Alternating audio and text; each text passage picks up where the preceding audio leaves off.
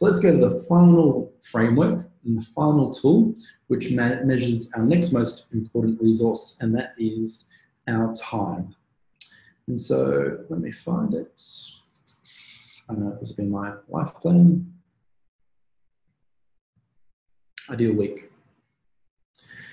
So again, I'm using my personal tool as proof that this stuff works, but also as a method for inspiring you guys to find ways to find a system that works for you. If this system makes sense to you and you can adopt it or adapt it to how you live your life and run your business, I really encourage you to take advantage of it. Email me at harvey@inspireca.com and I can give you it. And that might help fast track you rather than doing all the what do they call it? Testing and measuring that I've really done over the last 10 years to come up with these tools. So the idea is that obviously we've only got 24 hours a day, 7 days in a week, and 365 days in a year. And I think you'll start noticing the common theme is that the most successful business people and the people who live the most kind of inspirational lives are those who have a bit of control and priority about, where their resources go. So what I've done is, and we do this with our team as well, is map out, what does an ideal week look like? Not every week manages to perfectly work out this way, but if it did, this is how it would be. Again, I don't want to leave any part of my life or my business up to chance. I'm very much a control freak, and I think most of you would be as business leaders. And so I'd rather, have these frameworks in place that put me in a possible chance of success. So the gist, my day starts with the miracle morning. That involves, a couple of different personal rhythms, but it's just about starting the day fresh. We head off into work. I usually use that time to listen to audiobooks, and so I can, on the way to work and the way from work, I can really power through a good couple of books, a week or a fortnight, to really help me be most effective inside of work and outside of work. Now, I'll start with my work framework for now, and we can look at business stuff after that. In terms of priorities, in our business, our team have a number of rhythms that keep us close and keep us on track. So let's start with them. One of our rhythms is every day at 7:47, which is time. We get together because we start early and we finish early. And we get together in a standing huddle and we share three things. What are we grateful for today? What are our top three priorities for the day? And do we need help in achieving that? And so that gives a way for all of our team to connect with each other, have a bit of a laugh, wake up sometimes because it's fairly early in the mornings, and just get clear on, what would make today great. So that's Monday to Friday, essentially. On Fridays, we do our team thank you and our team work on time. That's what I've just posted in the Inspire family, detail on us being able to spend some time strategically every week to be able to improve our business or personal lives. Other rhythms I have as a business leader is I have an operational excellence meeting every Monday with our general manager, Catherine. And this is when we update and review our key numbers in the business from all aspects. How fast we're responding to our clients, how much tax we've saved for our clients in the last week, how many new leads came through, how much new revenue came in, what are the expenses, how's our cash position, all of the top 15 numbers that really are important to us. And that's kind of like mission control for Catherine and I to make sure our business is humming along and on track.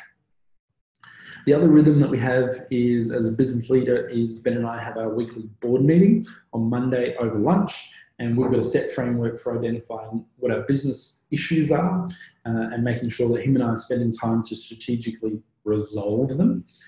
Because I find personally that most of business success is about stopping bad things from happening than they are from starting good things.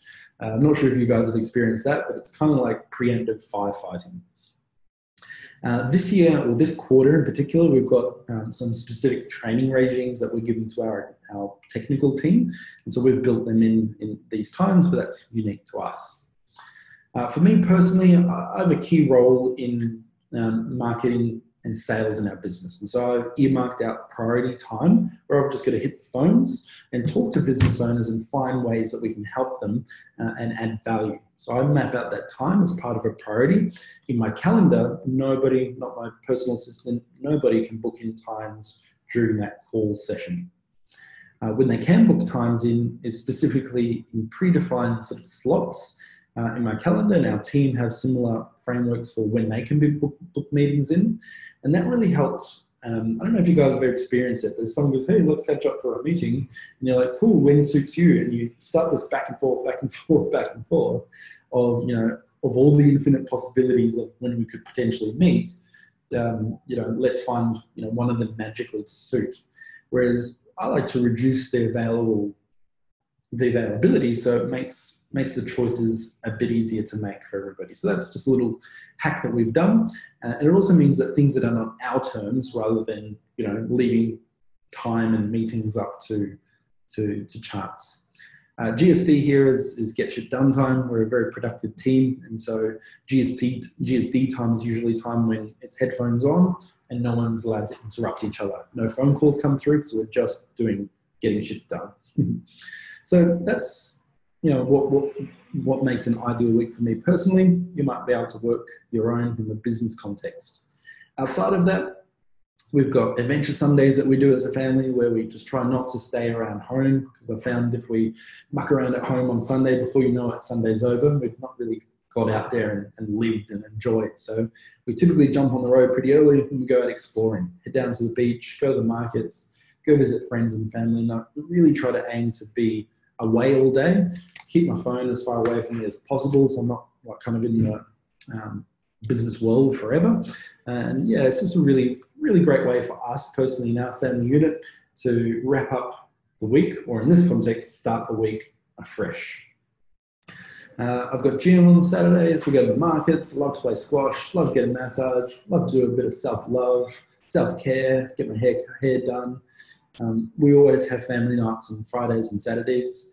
And our rhythms are we have dinner, we go for a walk, and Miller, she calls me fake dad, so she's my fake stepdaughter. Sarah and I aren't married yet.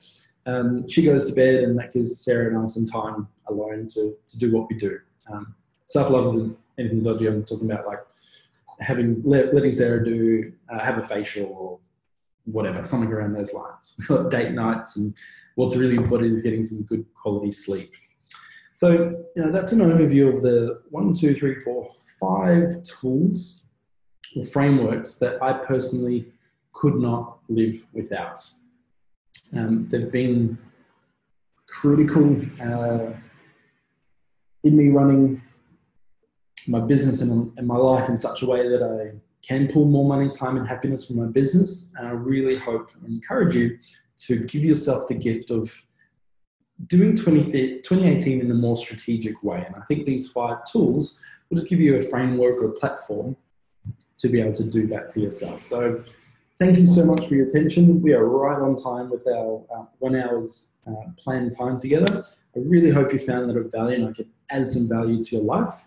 Again, if you want access to any of those tools, I'll happily give you the neutralized version of them by emailing me harvey@inspireca.com. Same too, if you wanted to share your completed bucket list or activities plan or business plan, or ask a couple of questions, I'm more than happy to have them run past me as well. So good luck. Encourage you, if you haven't got these systems in place already, give yourself that gift this weekend or sometime in the month of January so you get your best possible chance of starting 2018 and making it your best year yet. Thanks guys, talk to you soon.